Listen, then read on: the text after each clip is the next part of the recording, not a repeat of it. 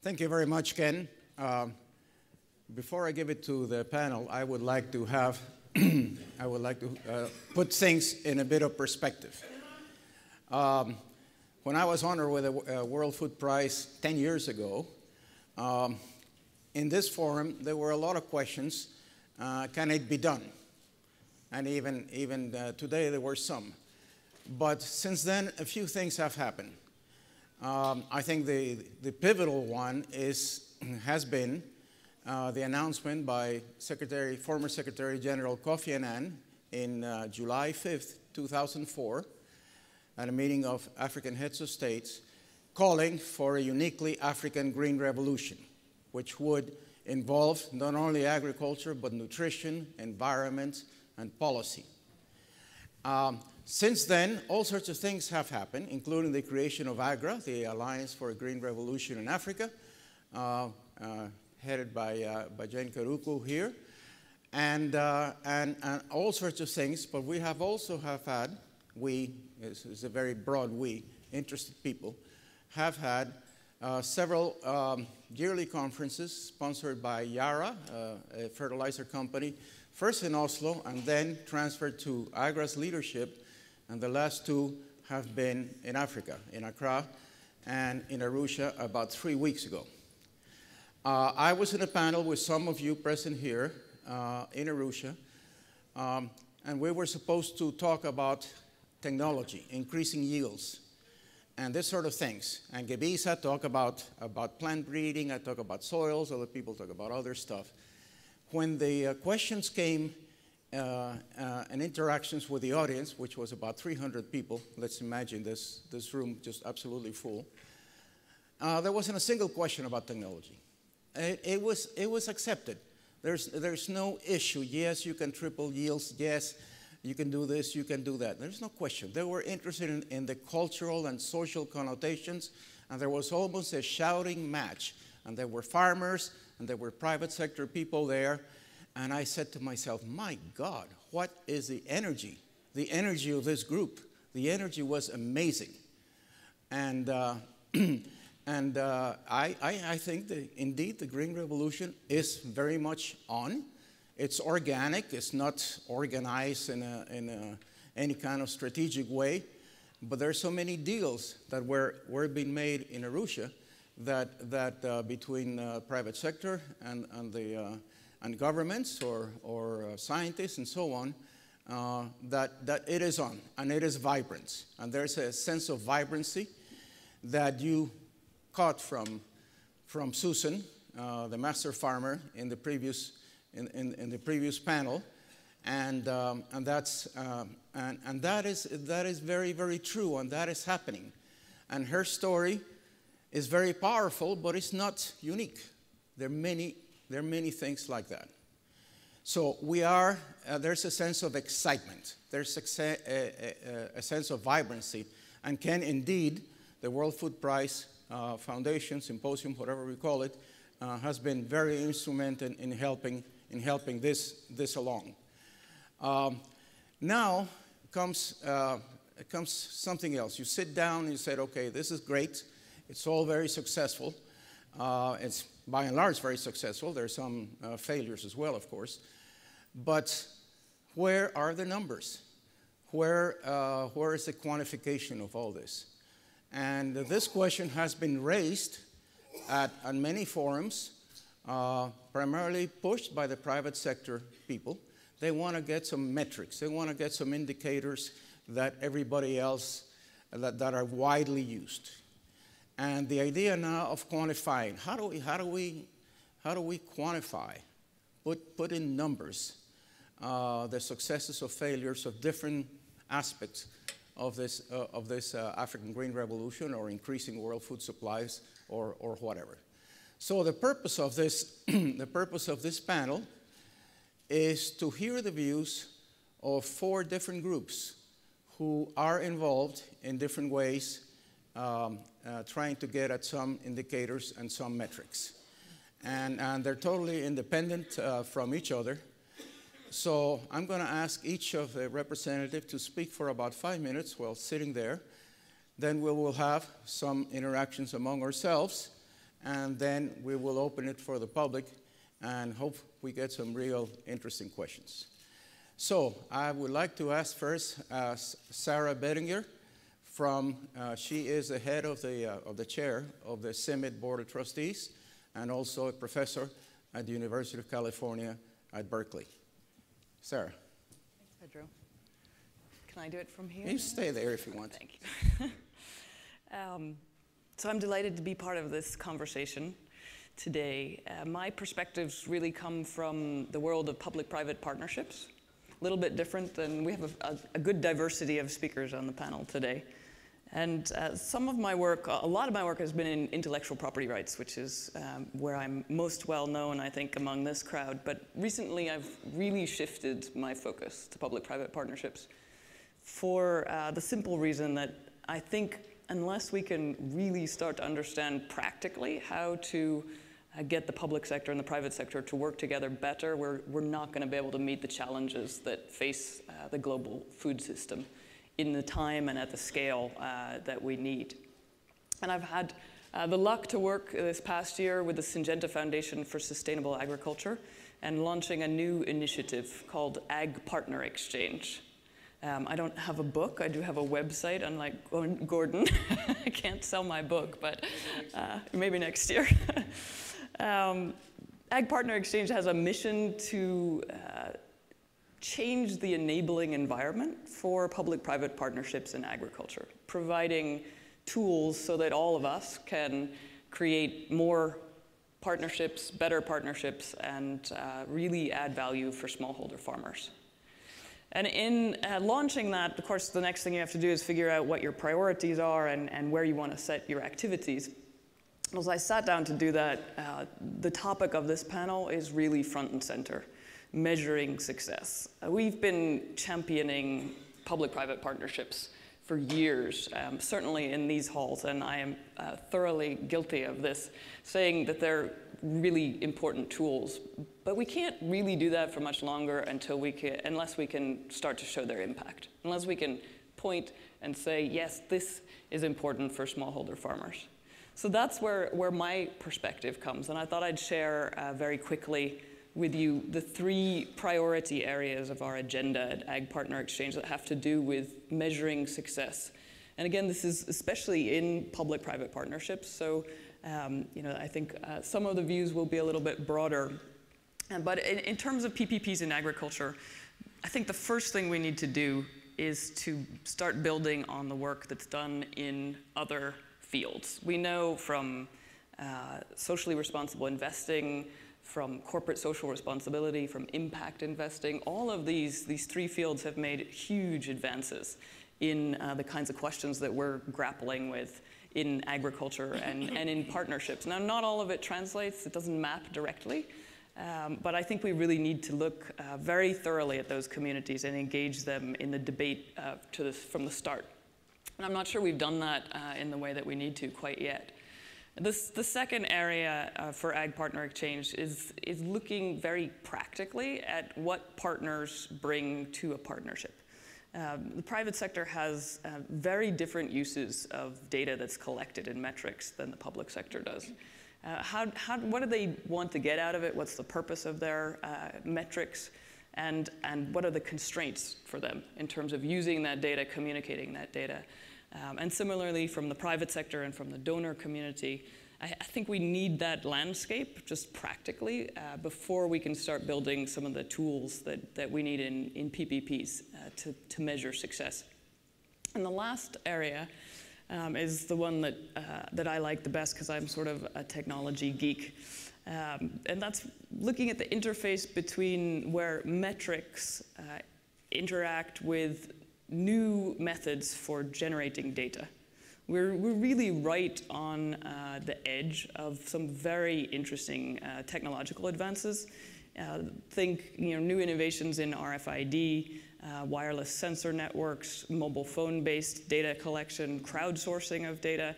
In the next generation, data is going to be a really big determinant of success, certainly in agriculture and in many other fields.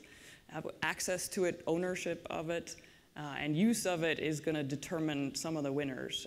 And metrics are a huge part of that. So we need to also be looking at the metrics questions with that knowledge that that's where we're headed. You know, we have sources of data now that are old, and we're about to enter an area that's really very fertile and new in terms of collecting data. So those are the three areas that we're focusing on at AgPartnerXChange, and hopefully that gives a little bit of fodder for the discussions ahead. Thank you, Sara. Thank you very much. Next, we go to Sandy Andelman. She is the director of a project called Vital Signs, sponsored by the Gates Foundation, and she is from Conservation International. And I must disclose that my institution, Columbia University, is also involved in this project, as well as a Council for Scientific and Industrial Research of South Africa. Sandy, it's all yours. Thanks, Pedro. And actually, your talk, Sara, was a good segue because we're about data. But as Pedro says, my background, I come from a conservation organization. And traditionally, the measures of success for conservation has been the percent of the Earth's land and water that's set aside in protected areas. And so if you think about that measure of success, it's not surprising then that you get conflicts between protected areas and people. Similarly, traditionally, the measures of success for agriculture have been change in crop yield or some measure of income. And so from that perspective, it's not surprising that agriculture has diminished water supplies and has degraded the environment because, you know, the signals of success from an environmental perspective haven't been there.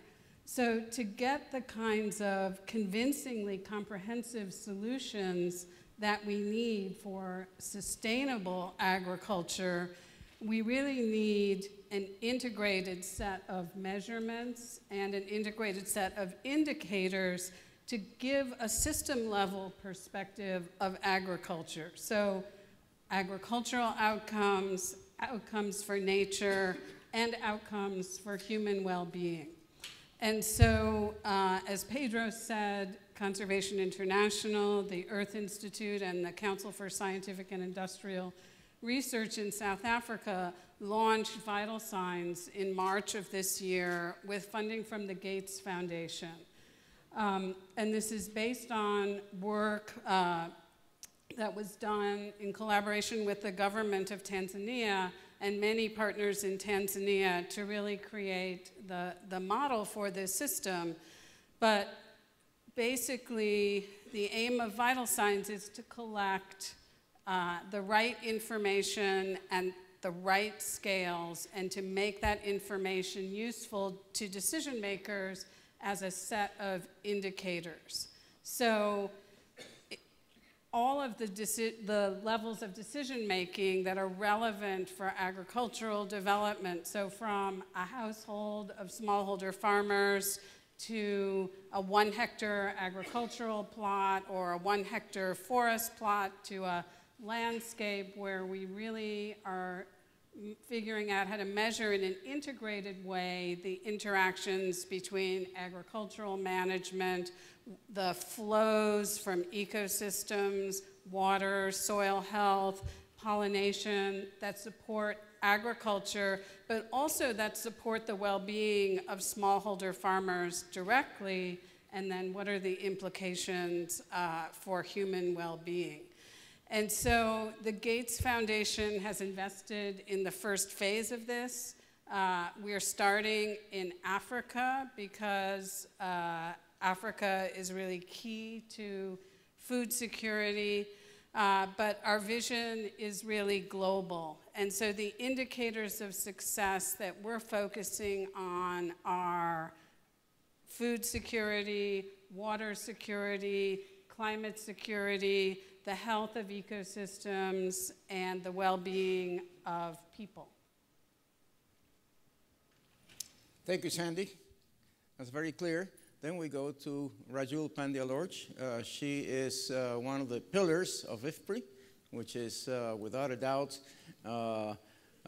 probably the most respected institution in agricultural policy.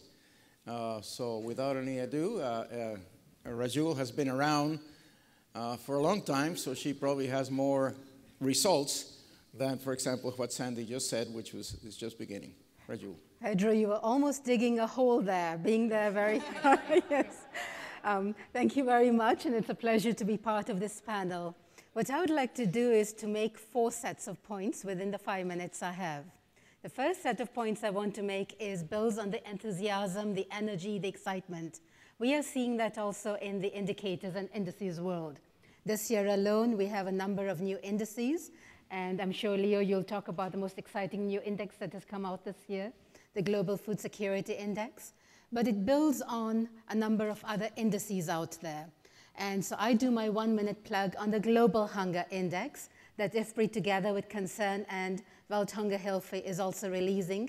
Tomorrow morning, 7 o'clock, up early, we will share some of the results. But a sneak peek at that, 2 of the results are, 1, that 20 countries have alarming or extremely alarming levels of hunger, and 2, that there are several countries that have seen very large improvements in their scores from 1990 to 2012, and these countries include Bangladesh, Ethiopia, Malawi, and Vietnam.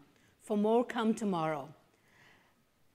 But I do want to make a related point. With all this excitement and interest in indicators, what drives that? Why are people excited by these indicators? What do they want to use them for? There was a very interesting article about 2 years ago by Eduardo Masset. He identified 4 reasons why people are interested in indicators and indices. For measurement, we want to know what progress have we made or not made, or are we on track? We want to use this as accountability. Can we track the commitments we have made? Can we hold people, institutions, countries accountable? We can use these for targeting, for allocating resources, or differently allocating resources, or changing allocations of resources between countries, within countries, between actors, sectors, and the like.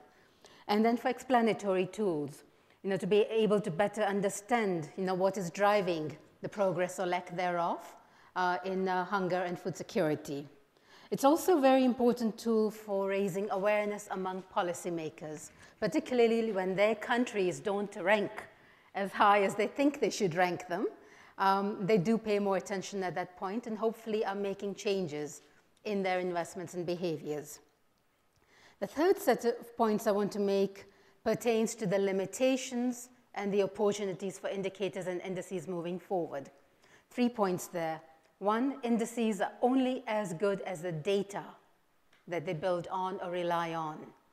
There are 3 points: data quality, data accuracy, and data timeliness. Many of the indices, in fact, all of the indices that I'm aware of, are basically building on data that is several years old. Even the Global Hunger Index at IFPRI, our 2012 Global Hunger Index, draws on data from 2005 to 2010. I'm very excited by what Sara mentioned. How can we find ways to revolutionize the data that we collect, the data that we analyze? How can we make it more relevant from what is happening now, rather than what happened 3, 4, 5, 10 years ago? And then we have the audacity to say, oh, hunger is dramatically worsening. Well, the data you're using was from 5 years ago. We don't know.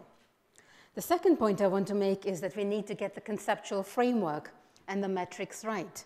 We need to be clear, what is it we want to track? And then how do we want to track it? What weights do we want to use?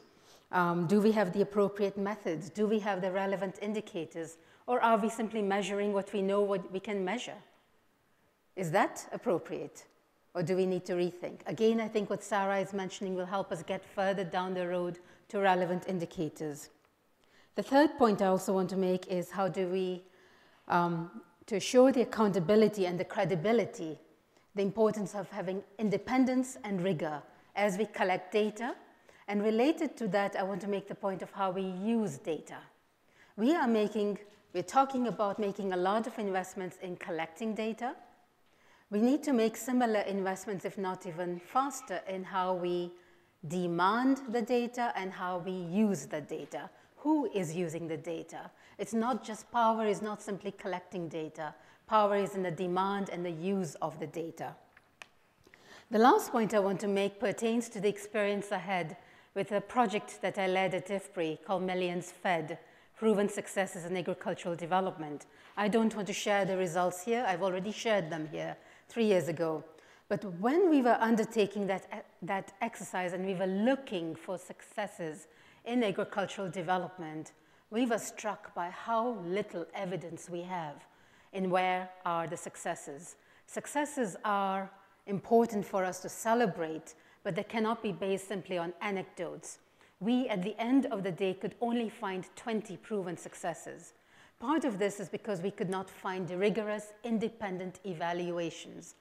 Successes are wonderful, but cannot be simply because I tell you it's a success of the work I did. How can we find independent evaluations? How can we find means for actually building in the indicators into the projects as you design them, and not to struggle afterwards to try to find those indicators of successes? Indicators are also how do you find end indicators, not just intermediate indicators. Intermediate indicators are important, but we also have to find end indicators. We could only find 1 or 2 projects where the indicators of nutrition were there, but there are great indicators of agricultural productivity. How then to go further down? So I appreciate this. I really believe we have a golden moment at this time with the revolutions that are taking place in information and communication technologies to speed up the ways in which we are collecting indicators and to create innovative new partnerships by which we can do better at indicators and measuring success. Thank you. Thank you, Rajul. Certainly you didn't dig any hole yourself. That was excellent. Thank you very much. Then we go to Leo Abruzzese from the Economist magazine's intelligence unit. I'm probably a newcomer to this sort of audience. Another disclosure I have to make is I'm in an advisory committee to DuPont, Pioneer, on agricultural innovations. And out of our conversations, the idea of having a global food security indicator came up, and he developed it. So tell us about it. All right. Pedro, thank you very much. As Pedro mentioned, each of us on the panel comes from a different perspective. Sara mentioned public-private partnerships and Sandy conservation, and Rajul talked about indices. The particular perspective I come from, and you can tell by the name of the organization I work with, is that we take an economic perspective on many of these issues, hence the name of our group, the Economist Intelligence Unit. I think it's appropriate that I'm following Rajul because many of the limitations she discussed on building indices are ones that we absolutely faced and have confronted over the last 5 or 10 years in building a number of these indices, no more so than on the Food Security Index. So let me tell you a little bit about this. Hopefully you're familiar with it. It was released in July. DuPont was gracious enough to provide the funding and to support this, but it was built by the Economist Intelligence Unit using our country analysis teams and our data analytical capabilities. What we tried to do is to begin with an idea or a concept, which is what Rajul discussed earlier. Much of the work that you are doing and that people here on the panel are doing is in very specific areas, in countries, in very targeted focus groups, which is exactly the way it needs to be because these solutions will be local. But what we were trying to do was to create a blueprint or a roadmap for food security that could be looked at more from a national level. So think of this as a report card. So because it's a report card, we wanted to be as comprehensive as possible so countries could look at the index and decide where they're doing well and see a score and say, yes, we're doing well here relative to our neighbors, and here we're not doing so well. So to do that, we had to decide what the major components or dimensions of food security are. There is, I think, a broad consensus, emphasis on broad, within the food security community. The major developments or the major dimensions are affordability. Do you have the income to buy food? Availability, can you actually get your hands on it?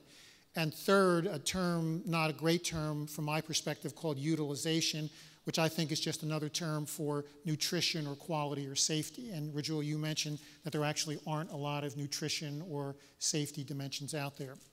So we wanted to start, first of all, by building a comprehensive framework or roadmap. Now, to build an index, you need indicators, and Rajul talked about that. Some indicators are already available. There is not as much data as we would like, but there actually is a fair amount of data on agriculture. People have been counting what people grow and what they consume for a long time. It's just not as broad-based, and it's not filled in as much as you'd like.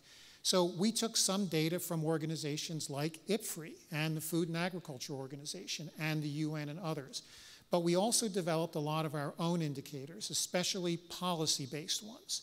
So for example, there was no dimension for looking at, say, food safety net programs, and yet food safety net programs are important in measuring food security. There were no real nutrition or measures of, say, safety or quality. So we actually developed some indicators that look at the quality of protein in food or look at micronutrient availability. So we tried to not just utilize what was already out there, but bring in some completely new indicators, especially policy ones. The other thing that was important is this is an interesting index in that if you look at this index, you will not find any information on how many hungry people there are in the world, which is exactly what you will find, presumably, in Rajul's index. We were not looking, at outcomes. We were looking at inputs. We were looking at drivers. So we were not trying to determine how many hungry people there were in a particular country, as important as that is. That's the goal, is to make sure those people over time are not hungry. But we were looking at the drivers, the things that influence that. So we were looking at inputs, which we then measured against what you have in your hunger index, which is the output. So if you remember your basic math, it's the things on either side of the equal sign in your equation. Then just two other things briefly. This index has a result. All indexes do. They give you plenty of numbers. People score wherever they score. We have results too, but this index is also interactive. If you don't like the way we scored countries, you can score them yourself. So there are versions of this index online that allow you, if you feel you have the knowledge and the expertise on a country, to rescore it. So in that sense, it's a little bit like a tool. I wouldn't quite call it a video game. It's not that interesting, but it is a tool that you can adjust based on your own knowledge. Then the last point is, one other thing about indices is people design them, and they're often very good, but they sit there for a year or two until they're updated, and ours will do the same. But we tried to take account of something that's very relevant right now, which is the drought that took place in this and other parts of the country and in Russia and Ukraine and other places in July. And we looked at this element of food prices. Now, food prices are an interesting area. If you're a farmer selling food, higher food prices are good. But most of us are consumers, not producers. So we adjust this index every quarter based on global commodities prices. So when prices go up the way they did in July, most countries, based on a formula we constructed, would actually become a little bit less food secure because prices are higher. The World Bank will tell you that when we went through the food price spike in 2010 and 11, by their calculations, 44 million people globally were driven below the poverty line.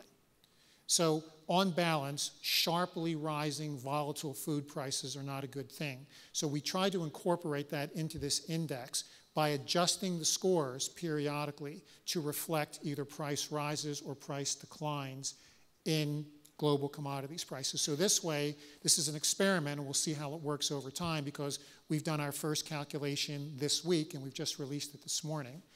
But we'll see over time whether we can capture some of this price dimension. So, Pedro, I'll stop there. Thank you, Leo. Excuse me. Thank you, all four of you, for providing very different and all exciting examples. I would like to ask, just to start the dialogue among ourselves, then we'll open it for questions. Sara, what did you learn from this other three people? In terms of perspective? I think it's encouraging hearing all of you talk, because I think the fundamentals that are in my little world of public-private partnerships are actually much broader. And I think the big one that I hear resonating across all three of you is the new sources of data collection. So I hope we can further that some. I would like to throw out an interesting example of that, if I might. And most of the examples come from outside agriculture, but some of you may know what happened after Fukushima, when the government was trying to create or trying to provide information on radiation. And a nonprofit citizens network essentially crowdsourced radiation data. There was 600,000 radiation readings, went up online very quickly and produced a map that had better resolution than the government's map and a higher consistency in the data. So that's an example and one of a few that I'm working on for a really interesting project at the World Economic Forum that looks at our post-Bretton Woods governance system in a digital age. And it's really very much getting to, who are the agencies that are collecting the data, how are they collecting it now, and how is that going to change in the very near future. So that's one in crowdsourcing. We also have, from the cook stove movement, for instance, there are sensors on cook stoves now that are going out that can tell you, report back wirelessly what the temperature is and how often they've been used in a day. So there's an environmental example. So there's lots of examples of how we are going to begin to be able to collect data in really interesting ways. It's not there yet, but I think we're just on the edge of it. Mm-hmm.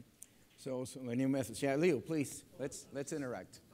Add to this, usually when you have a panel on data, people don't get terribly excited. They get a little sleepy when you talk about data, but I'll mention something. We're a research organization, and I will tell you the #1 topic, absolutely by far, that people come to us asking us to research is this topic called big data, which you see all the time right now. Now, it doesn't matter whether you're looking at agriculture data or consumer goods companies who are trying to decide what they can sell you based on what you're purchasing in the stores.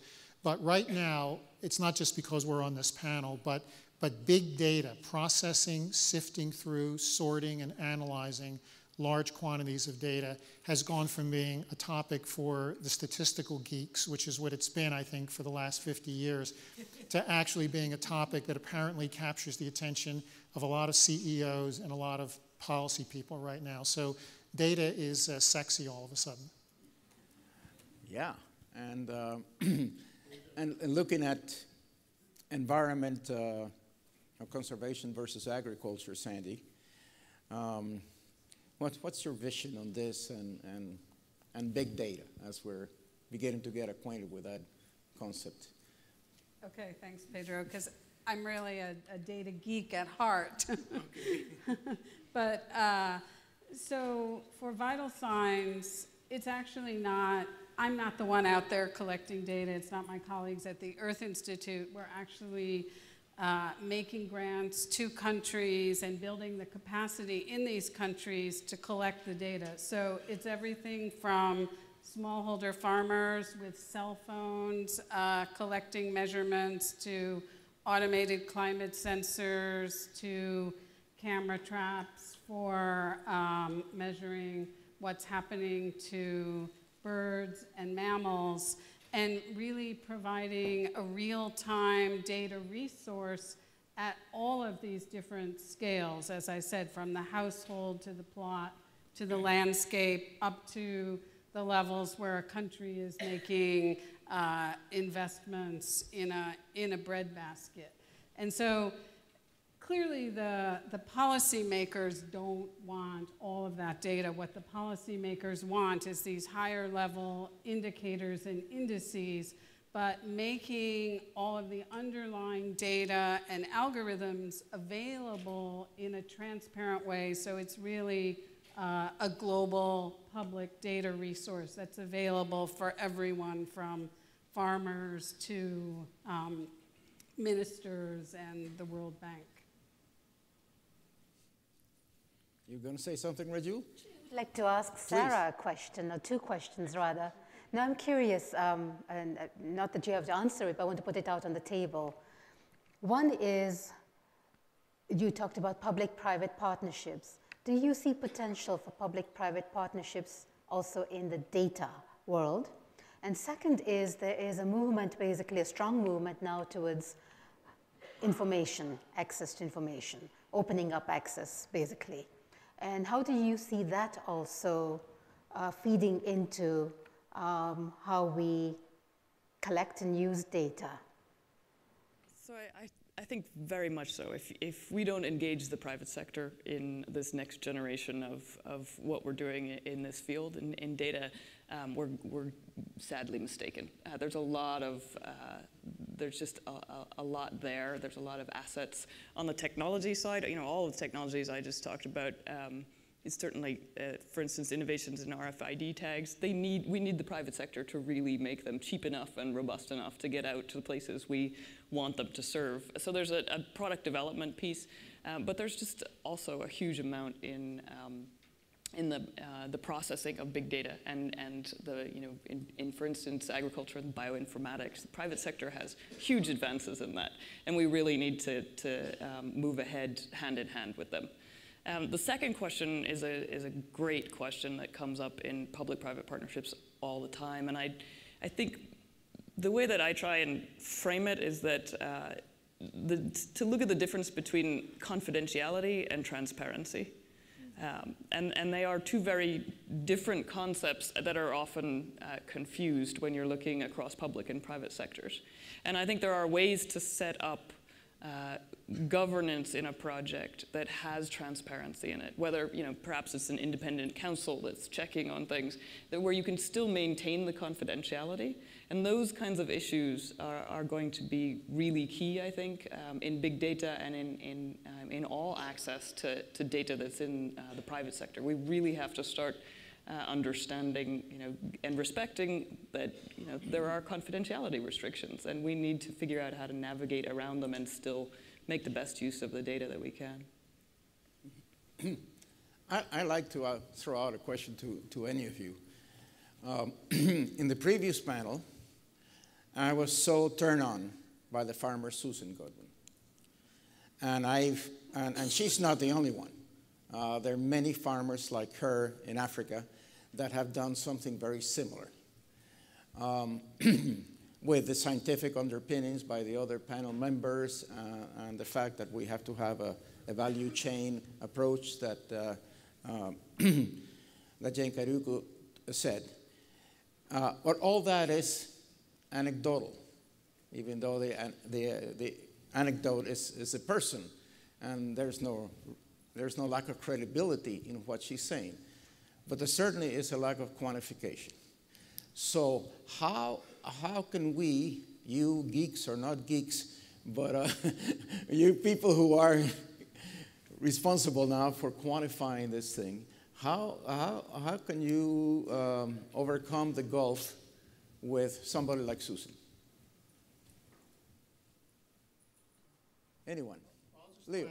One idea, and maybe let Sara pick up on it. I think technology is a good portion of it. I mean, with technology, whether you're talking about RFIDs or cell phone technology, this has really made it possible, I think, to be able to track information without people having to input it the way they used to have to years ago. Coming from an economic perspective, we've obviously seen for a number of years farmers now who can use a cell phone, pick up the phone, and understand that they can make more by selling their crop at this particular point up the river than at that particular point up the other river as well, too. And the fact that we do have wireless communications in a lot of places, and by the way, not just in rich countries. There's a term, as you know, leapfrogging is taking place. Many of the poor countries have long since decided to forget with landlines and just go to wireless. I mean, this is one way to be able, of course, to gather data in a relatively inexpensive way. So I think that's going to be important. But it sounds like I think Sara and Sandy might have more background on the technology aspects of it, but I would think that's got to be critical. No, I think it's very, very true. In many ways, Kenya, where I work a lot, is more advanced than the United States. Yeah. Certainly in e-banking. Yeah, Kenya has the M-Pesa program, right? Right, and And we've done a lot of work in microfinance, and it's amazing. I mean, microfinance is often used to support farming as well, too. And it's incredible how bankers and lenders can get money to farmers through very innovative ways now, where they make contact through cell phones and the loans are made whenever the people happen to contact one another. You see this happening even in places like Mongolia, a very big country, people spread out all over the place, and yet you're seeing the technology make it easier to get financing to farmers too, or livestock herders, or whoever you have in countries. Okay. Any other? Sarah? So I absolutely agree that the answer is in the mobile phone. We've been looking at a lot of work between farm radio and mobile phone. There's a lot of really interesting work on sort of call-in shows, and so far that's not being used to extract the data up. It's really being used to push for extension. There's voice response surveys there's a lot of movement on that, so that you're not having to push in. It's not a survey person going around, but the smallholder farmer themselves is answering a real voice in their local language. So those are two examples of how we're pushing this ahead. There's other, I think other pieces to come. We know that smartphones are, I don't know if there's anyone from Kenya here, but I think the last I looked, they were about $60 a piece. They're really going down in price, the cheap smartphones. Not that that's the answer for the very rural smallholder farmer, because there still is a technology gap there, and the phones they use are the ones that we're working with, which are not smartphones. But the sort of intermediaries, which might be the agro dealers, might be someone just next to the farmers, there's huge advances to be made on, and a lot of really interesting sort of soil analysis apps that are going into smartphones. So lots to do, lots of exciting pieces. Yeah, I was going to say something about soils, but I'll go to Rajul. I took away a different lesson from all of you, also from Susan's experience. I took away two questions. When does one measure success? Because hers took years. And I think we also have to have some realistic when to measure success or when to see success, and also what does success look like. I think something we may also want to ask ourselves at the end of the day, what does success look like to Susan? Or what does success look like? Because I think we may it's not just collecting data, it's also rethinking what is success, when is the success a success? And what happens if it is not a success in the first 30 days or 60 days or a year? Is it not a success then? So I think those are some more background questions I also took away from her wonderful story. Some hard thinking. I feel the same way about the concept of sustainability. Sustainability without a time dimension means nothing. Because at the end, we're not all sustainable. We're all going to die, and so on and so on. So I feel the same way, that there has to be some definition, and that'll have to be subjective or a subject of analysis or something. Yeah. And this is one of the challenges for measuring success of agriculture or ecological systems is it's a long-term data collection effort. And not very many people want to support a long-term effort like that, where you're not seeing, a big flashy endpoint, but rather it's this continuous flow of information. But, as the price of acquiring the data in information comes down, it should be much more feasible. And one thing that is a bit easier to measure, data, you're right, can take a very long time to see the results, but a lot of the issues we're trying to resolve at least start with having the right policies in place. One of the things that we like about indices is, even though people like to measure quantitative data, so how much money are people spending on food, or what are the yields from farming, you can also look at policies. Now, policies can be enacted and they can just be left to die on the vine. I mean, governments enact policies all the time and then nothing ever happens. But generally, you need to start with a policy. At least that is some indication that the government has taken the right step. I mean, without the policies, the chances of having anything happen are usually not very good. So when we build indices, we always include some policy indicators. And if the country is not fulfilling that, we mark them down heavily the first year. They get quite upset, and then a few of them actually will start moving and passing laws in a second or a third year, and then when you begin to give a country some credit for that, you begin to see a little bit more implementation. So data takes a long time to collect, but you can see policy results. I mean, governments can change policy as quickly as the head of state or the head of government in the country changing policy as well. So that might be a shorter term way to get maybe some better results. On the policy side. Yes. Okay. Well, you know, you all have you're coming from very different points, but you all sort of feel comfortable with the fact that we have to get more data, that we have to get more indicators that are more robust, and so on. Could we do something like looking at this and say something for next year's World Food Prize Symposium? What would you think of some effort, not necessarily by you, but by a group of other people who may, I don't know, Ken, are you here? No. Okay, well then, okay, we'll talk it without him. But anyway, what would you think about us as a follow-up of this conversation? Anything that could be done together? I think we've identified some of the places we're looking for advancement in. It would be great to have a yearly check-in to see, you know, what's been happening, what's the progress being made. There's a lot going on. And I think this is a good platform in agriculture to just check in on the exciting things that have been happening. I think it'd be very exciting to have a panel building on Sara's, not that I keep asking you, Sara, but building on what Sara said earlier, learning from outside of the sector. I think it'd be exciting to hear from them next year. And then what can we learn from all these initiatives outside of food and agriculture that we could embody in food and agriculture. But Intelligence Unit has a lot of information in that. Well, I mean, as Rajul said, the best thing about an index is you're attaching a number, a score, a benchmark to things. So it's actually relatively easy to, as long as you're calculating the index every year, to look at progress over time. That's the whole point. Whenever we do an index for more than 1 year, we always look at who the risers and fallers were from 1 year to the next. So one of the things we could do, Pedro, as I suggested earlier, is this time next year to look and see whether some countries have implemented, say, better food safety net programs, or whether countries have put out dietary guidelines that weren't there before, and try to look to see whether we've had some movement on data collection in a few of these areas. So we'd be happy to report back next year.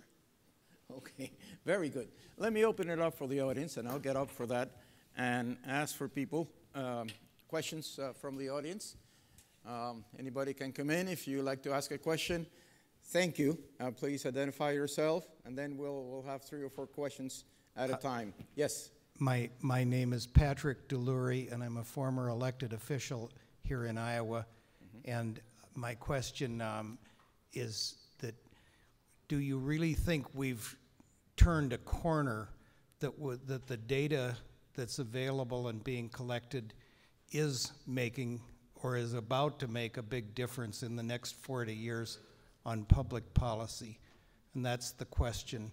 The lead into the question, which I put to the end, would be, when I taught, I said to many students, Eve, as Adam said to Eve, we live in an age of transition. And it constantly strikes me that transition never seems to happen. But I listened to your panel and I think, no, maybe transition really is happening, and we're about to be on a new path with regard to the subject of this conference, which I take to be world hunger. So do you think we have... One in the back, please. My question is primarily for Sara. With regards to your partner, your AgPartnerXChange, in addition to looking at raw data outputs of different public-private partnerships, will you also be monitoring and measuring the implementation issues regarding how quickly does the private partner adopt and replicate throughout their supply chain operation best practices that come out of a positive experience?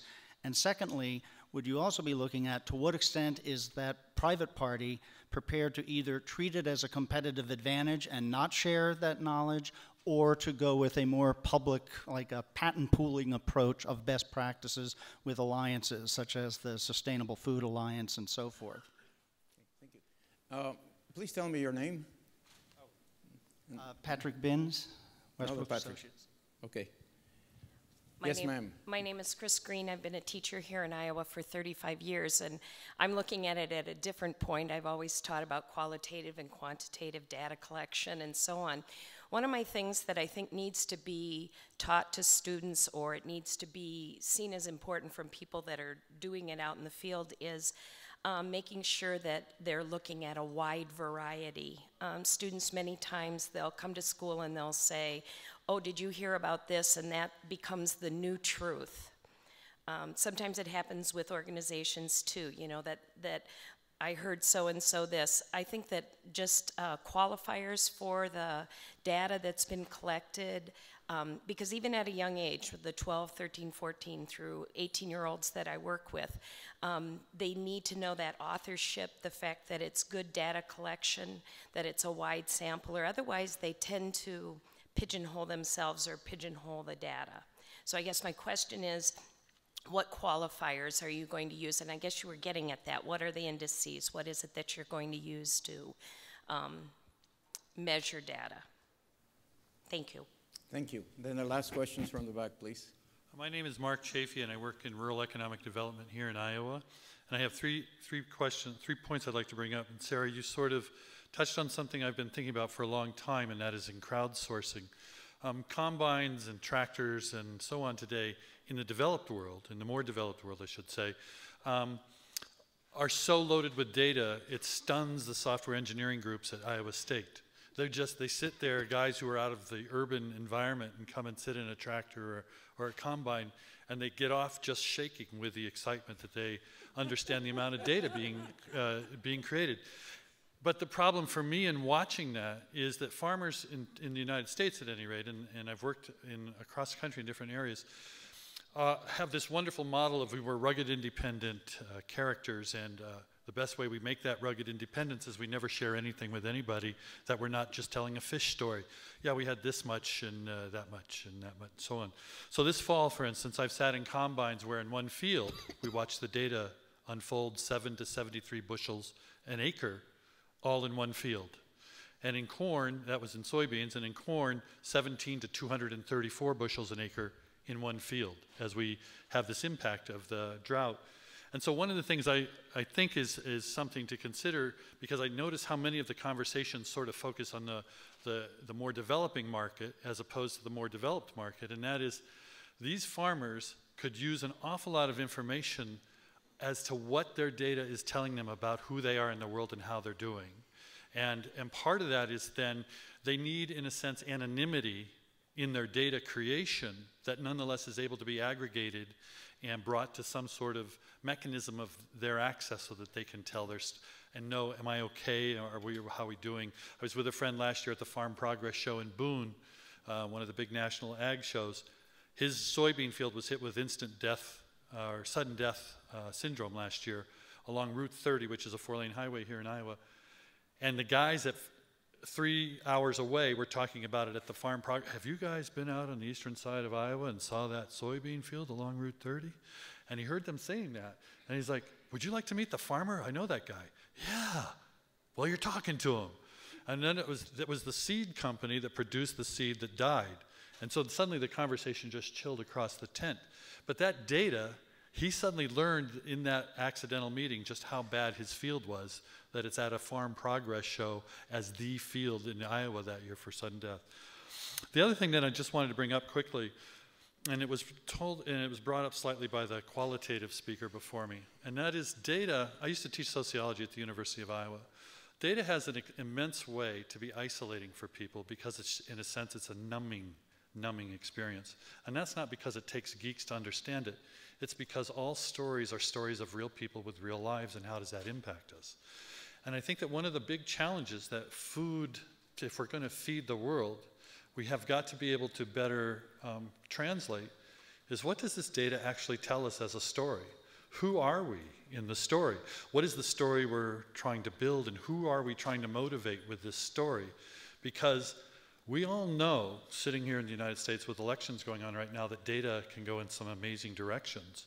And so I think that part of what we want is an ability to, we got to have some great storytellers with this stuff, because this is very, very powerful and important information. Thank you. Okay, thank you, Mark. Maybe we should have you here in the panel. So we have four interesting questions from the first Patrick. Oh. Just one statement, that's all. One FYI as it is. Yes. My name is please. My name is Sunny Ramaswamy. I'm the director of the National Institute of Food and Agriculture with USDA. Okay. And just a month ago, the chief scientists of the G20 nations got together in Guadalajara, Mexico. Yeah. And they came up with a statement of principles about 5 areas to collaborate on. One of which is on sharing data and information that's relevant to the conversation that took place just a few minutes ago. And the last one is about agricultural statistics, that there'll be an effort to collaborate between the countries, the 20 different countries of the G20. That might be highly relevant. If you don't know about it, you might want to check into it. This is the chief scientist, the chief agricultural scientist of the G20 countries. Thank you, thank you. Okay, so we have 5 questions. One was, have we turned the corner on using data for policy? Implementations issues, the teachers saying the qualifiers, the varieties. Mark saying the tractors are loaded with too much information. I think that's what you said. And finally, data sharing policies of the G20s. One was directed at you, Sara, so please start. So just to start with the last, I was actually at the G20 meetings, and so I think there's some very interesting things that are going to happen with that group of chief scientists. And it was a great meeting. It was a really productive meeting. One of the most interesting pieces of it was a focus on taking from the agricultural ministers, relating what their policies are to the national research systems. Which really hasn't happened at the G20 previously. And data and what we've been talking about today is a huge part of that. So thank you for bringing that up. I had forgotten that. In terms of the question about AgPartnerXChange, I think the point to make clear is I'm not entirely sure what context to take your question in, so I'm going to sort of draw a more generalized piece out of it. I think there is a need for some independent bodies that don't exist yet in terms of monitoring and evaluation. I'm not sure that, particularly for public-private partnerships, that the existing independents that we've got in terms of sort of contracted out M&E are the right forms. So I think there's a hole there that we may need to fill in the public-private partnership space. But there's also a lot of other tools that need to be developed. It's never obvious how that sharing piece works. A lot of my, obviously I come from intellectual property rights, a lot of my work is on open innovation and collaborative methods and where you have to, where you can share and where you really can't share. So those are great questions, and I think they're really need to be looked at practically. And that's the role of AgPartnerXChange, is more of looking at the tools, trying to figure out where we need to go. AgPartnerXChange won't be that sort of independent, stamp of approval organization, but we will call out what we see as is needed in moving ahead. Okay. Yeah, anyone? Okay. I was going to say, maybe I'll take a crack on that one about whether we've turned the corner on data. I mean, just quickly, I'd like to say we have. Certainly data is a lot better than it was 20 or 30 years ago. I mean, it's getting better all the time. But I'm not quite sure we've turned the corner yet. I think maybe technology will help us. But it is still in some ways shocking how little data there is. There are still some countries in the world where we don't even have good population data, let alone data on agricultural yields as well. So it's getting better, but I think probably we'll turn the corner in the next 10 years, but probably not in the prior 10. Okay, thank you. Sandy. I think I do see that we're turning the corner is in terms of the interest of policymakers in an evidence-based approach to decision making. And we've really seen this with vital signs.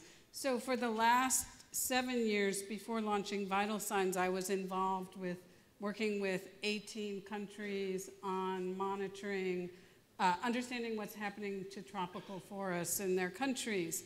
And when we started that 7 years ago, you know, there was a lot of discussion with ministers of science and technology or natural resources about how is this information going to be useful to us. But in the last 6 months, you know, talking to ministers from Tanzania, like Dr. Magembe, or in Ethiopia, where when we met with the National Bureau of Statistics and said, look, here, you know, here's the kind of data we're going to be collecting, and they said, this is fantastic. We've just worked with 4 ministries in Ethiopia to look at what data do we need to support Ethiopia's resilient green economy.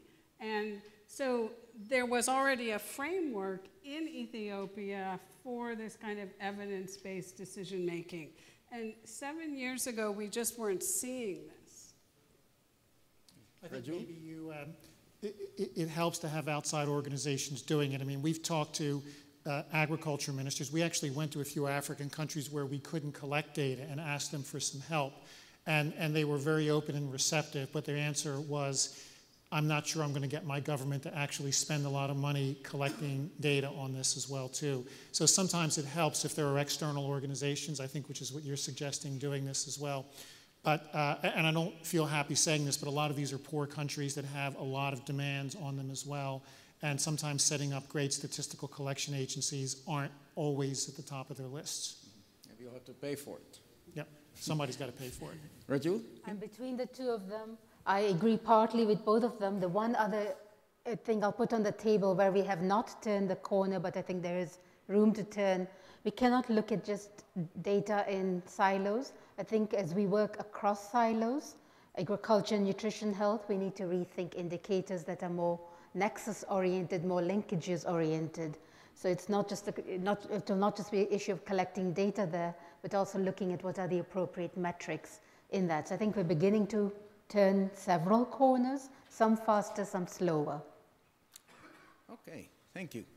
I'd like to give each one of the panelists an opportunity to have some concluding remarks. And just to change the order, can we start with Leo and go this way? Well, I'd just like to emphasize, I think, what Sandy and Rajul said. Data has an element of accountability about it. One thing that I've seen that where we have turned a corner maybe in the last 10 or 12 years is that a lot of the international agencies that we work with, places like the World Bank, Inter-American Development Bank, a lot of the others as well too, have understood right now that they have to have results. That's one of the reasons, by the way, and I think both of you mentioned this, why indices are important. It is one way of having some accountability. So data is popular because even though you can shade data or twist it, at least data has a shot at being somewhat objective, and it has an opportunity to allow you to monitor and to be accountable. And since the world seems to be moving, I think, correctly towards accountability and monitoring and outcomes, that means data it's probably not a fad. I think it's going to become much more imbued in the whole policy and development area. Thank you, Leo. Rajul, last words. Last words. I'll reiterate my point. Look across the linkages work and look at data there. And 2 is data is important. Collecting data is important. Let us also invest in how to use the data to make policy change. So the use. Thank you. Sandy. I just want to conclude by bringing this story back to Susan, because it's not just about collecting data and delivering data to policymakers, but with cell phone technology and other approaches, we can really take that information back to smallholder farmers in a way that's useful for them so that they can make better decisions as well. Thank you. Sara. So the Grameen Bank branches have a 5-star metric rating, and the first stars are sort of standard if people have 100% repayment in their branch. But I think the fourth star is whether or not all of the borrowers from the bank, their children have either reached primary school or are in school now. So that's, to me, an example of a great metric. You know, if any of us who've been out in the field, you go back after you've given a new variety to a farmer and you ask, what's changed in your life? And invariably, they will say, I sent my kids to school. That's the answer I get every place in the world. So I think that speaks a little bit to a lot of the different points that you've said. Look across, you know, we don't have to stick with yield data or yield metrics. There are really important, there's really important work to do in designing the metrics we're going to use that I think will draw on a lot of disciplines. And lastly, just to echo the point that my colleagues have made, that metrics are a common language for us to talk about our goals and our performance, but ultimately they really drive behavior. They drive investment, and they can change things a huge amount. And it's a big responsibility.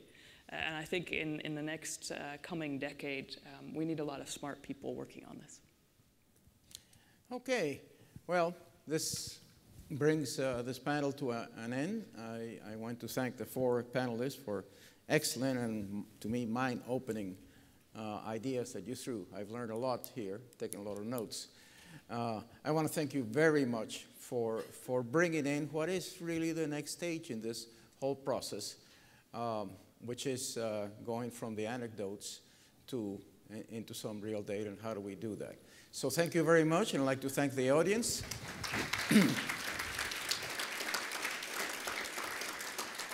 For bearing with us. Thank you so much.